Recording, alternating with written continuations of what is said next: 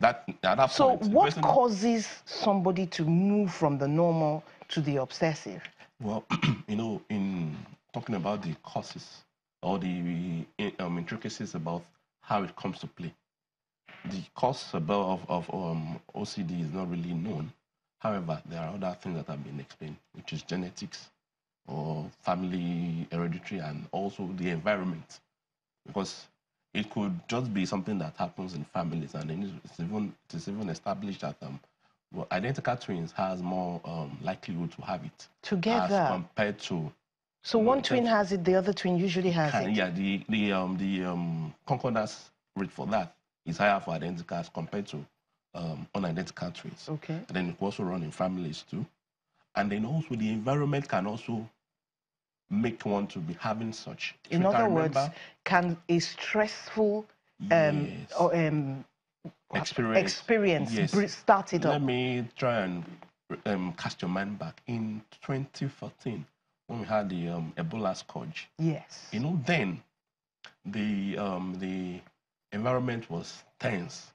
Everybody is afraid of the next person. Will this person have contacted the Ebola virus? And everybody's.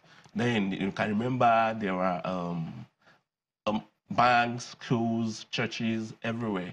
There are tanks and all that where people are encouraged to wash their hands and all that. Even then, I was even avoiding my neighbors then too because I was just afraid of But that was just a healthy fear. Yeah, a healthy fear. But now somebody can, from that point, develop OCD and be believing that every other person out there is having is contaminated, and those are one of the themes for the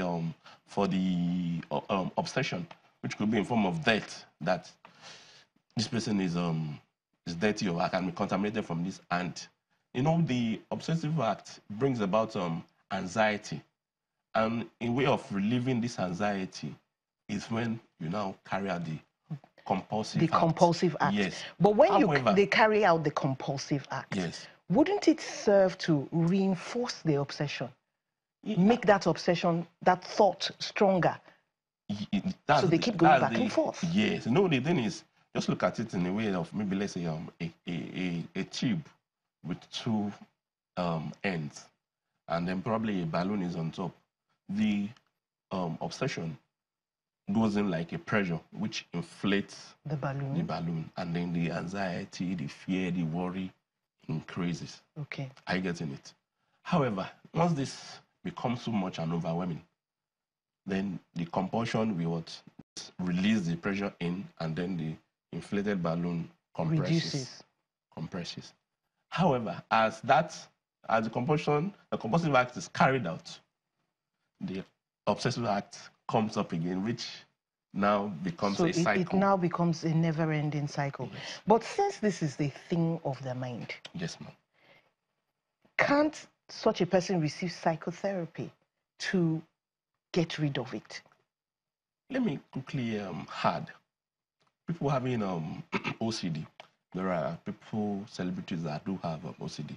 So if one has OCD, it's not the end of the world or end of life.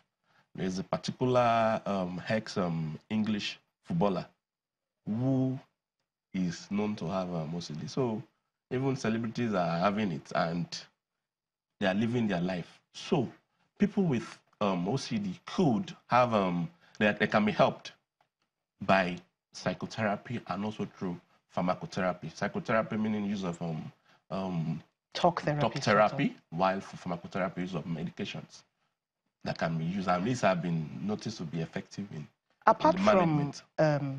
Apart from familial history and maybe traumatic experience, are there any other risk factors? Well, there could be other intrinsic factors. It could just be, the idea about OCD is a function of a particular neurotransmitter that has been identified, which is the serotonin. That there is when there is abnormal firing of this neurotransmitter, it brings about all those feelings. And then in the management, what the talk therapy or the medication we do is basically to go and to the level of where all these problems are happening, and then they will have to control the...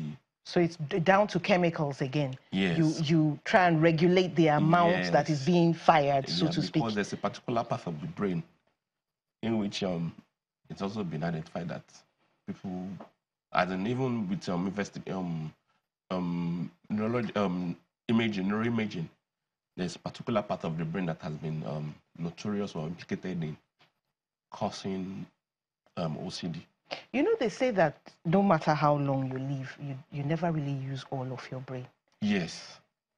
Is there something like, you know, taking out a bit of the brain so that, you know, the person lives a more normal life, or sort of directing this transmitter somewhere else? You know, I don't know. I'm just thinking. Thank you very much for that question.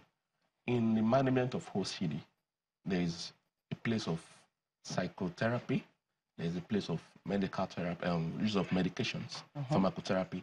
There's also a place for physical therapy. Okay, we're going to go on a short break and we'll start from that point. Stay with us on this very interesting topic. We're going on a short break.